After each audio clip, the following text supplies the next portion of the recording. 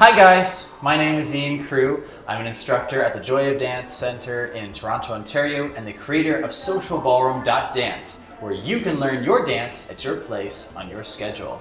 I'm joined here today by Agnieszka Kopa. Did I say it right? You did not, Kopka. Kopka. Ah, jeez. I did it perfectly when we were doing the outtakes.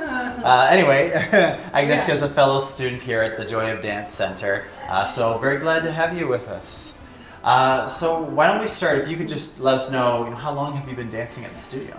Well, I started dancing about 15, 16 years ago, and I danced on and off. I started dancing at Arthur Murray Dance Studios, downtown Toronto. Right. And then I stopped for a while, and then I came back to Joy of Dance when it opened about 10 years ago or so. That's about right, yes. Right. And how far into this journey were you before you started, where you had the confidence to at least step in the door of dance socials?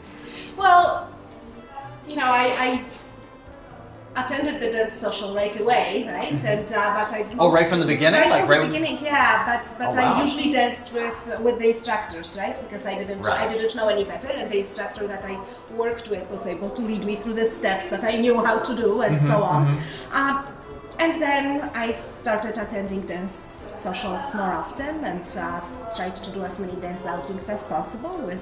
Made some friends, and my confidence on the dance floor grew a bit. My repertoire of steps grew as well, and and then I think when I started competing was when my confidence really increased, and I learned how to be a follower and how to just get on that dance floor and enjoy. Nice. Do you still remember what your first social was like? Oh boy, that was a long time ago. My first social was actually at Arthur Murray, and I danced with an instructor then, and I learned how to dance salsa. That was the very first, rumba and salsa. That was the very first dance that I learned, and I learned maybe 5 patterns, and he invited me to come to this social. I had no idea what I was getting myself into, and it turned out we ended up performing our salsa routine. Oh my goodness! That consisted of 5 steps. On your first social? On my very first social. You performed? Yes, I nearly died because I didn't know what I was getting myself into. He just said, "Oh, we're just going to dance." I'm like, "Okay, I'll go and come and dance." Oh and wow. And that's what happened. Yeah. So so you handled that incredibly well then.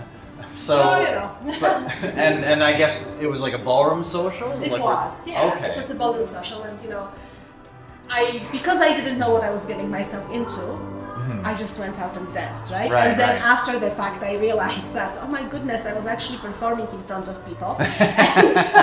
Wait, all these other people are sitting down watching me. I thought they were going to come up and dance too. So you were just dancing with the one instructor the whole time? Yeah, pretty much. Did that mean that you were sitting down for a lot of it as well? Oh yes, and watching other dancers and admiring them, and wishing that I could move that way, right? And feeling that I never would be, right? So how did you get from there to actually starting to, I know you were saying that you sometimes even ask other leaders to dance, which I personally think is awesome. I feel like I would love it if more followers did that. Right. But yeah, how did you get there? So, I think that I got there only after I started dancing West Coast, really. Okay. Because, the West Coast is a little bit different. To me, ballroom dance always was very traditional, very set in its ways, and so on. And I felt that it was necessary for me to sit and wait for somebody to come and ask me to dance. And then when I started dancing West Coast, I've noticed that other ladies were coming up and asking leaders to dance with them, and I realized that it was okay. And as my confidence grew, once again, I was able to be on that dance floor and ask people to dance with them. And also, through going to classes and making friends and meeting people, you sort of knew that you were dancing, practicing your skills, and I realized that it's not always about being perfect. It's about just enjoying yourself and realizing that on that social dance floor, everybody is there to practice and to have fun and just to let it go. And if you make a mistake, no one is going to remember it after the dance ends.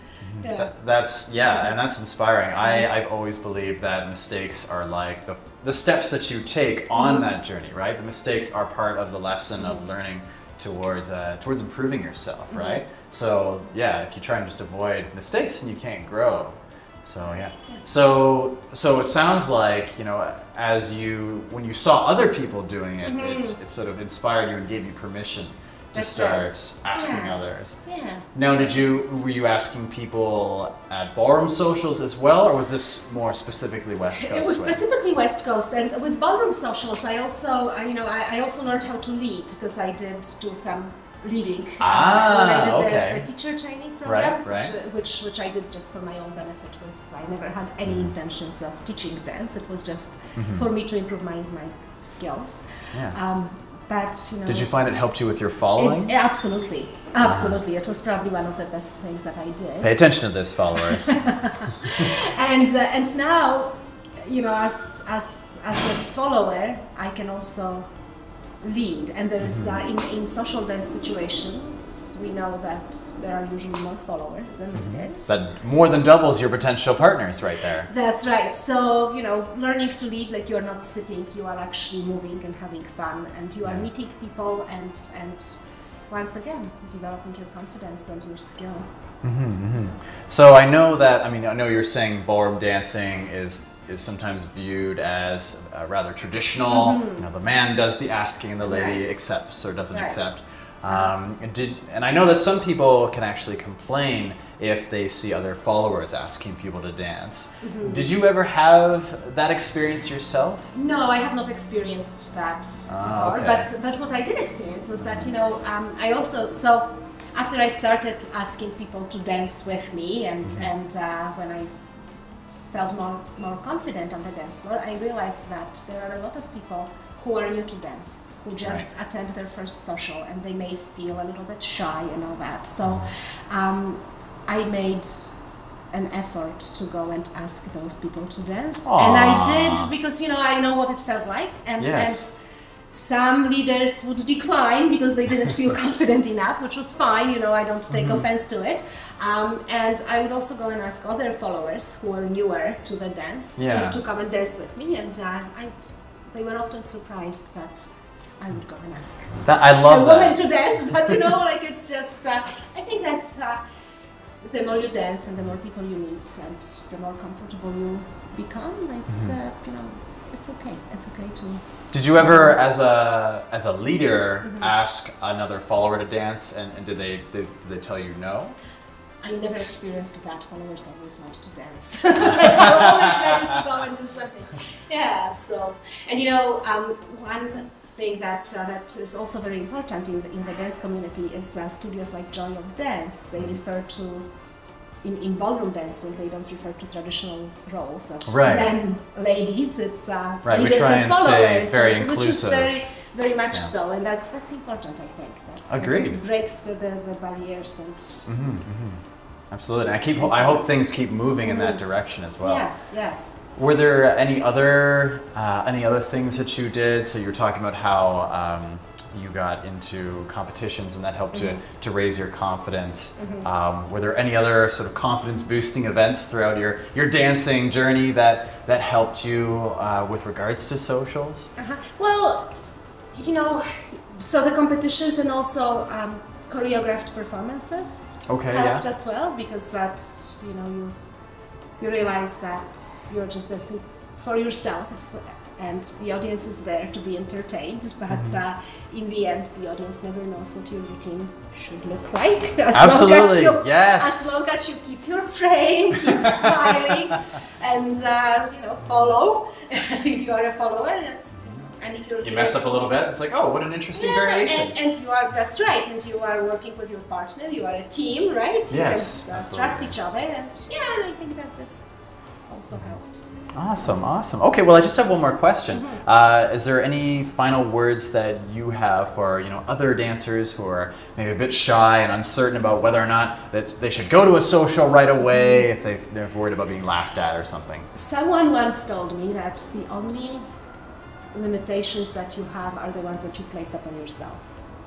So, and you know, that sort of became my motto. And don't be shy, even if you know a few steps. You know, there are people in class with you who know the same number of steps. There are other people who know a few more, but you are out there to practice and to have fun. And really, in the end, it's all about the joy that dance brings to you.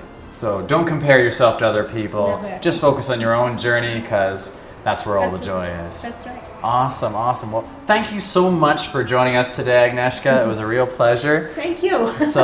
And thank you very much, viewers, for watching. I hope this gave you some interesting food for thought. If you have any comments or questions, you can always message me on my Facebook fan page, Ballroom Dancers Anonymous, or you can email me at ian@SocialBallroom.Dance. Again, that's ian@SocialBallroom.Dance. I will see you next week, and until then, happy dancing.